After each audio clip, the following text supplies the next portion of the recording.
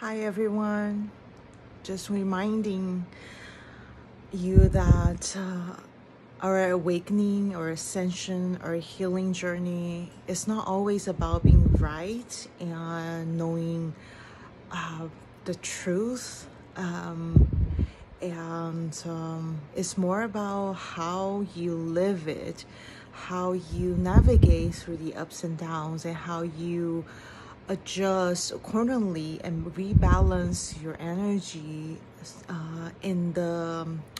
as you're facing different challenges, right, and different opportunities, right?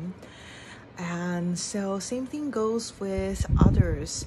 As you are navigating through your journey, just please be compassionate towards others, to respect where they are, because just because we know what is ultimately something that could be leading towards a better raising vibration, it doesn't give us excuse to be disrespectful to others.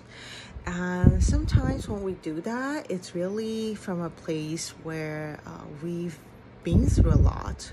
We had a lot of stuff, struggles in our lives, and a lot of traumas. And when we don't respect ourselves, we tend to do the same with others and unintentionally do that to other people when we don't really know how to balance and how to support ourselves as we're going through, ups and downs, including anger, depression, anxiety, right? Things like that. Because the old ways are about sometimes suppressing or resisting it. And the more we suppress, the more we resist, the more it persists.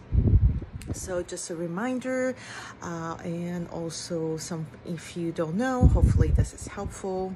And yeah, so I hope that this is helpful. If you like this messages, and you would like for me to share more of these quick tips and quick reminders and whatnot, or quick messages, let me know in the comment below, or please feel free to share with more people, and so that I may be able to continue doing this more and more whenever I can.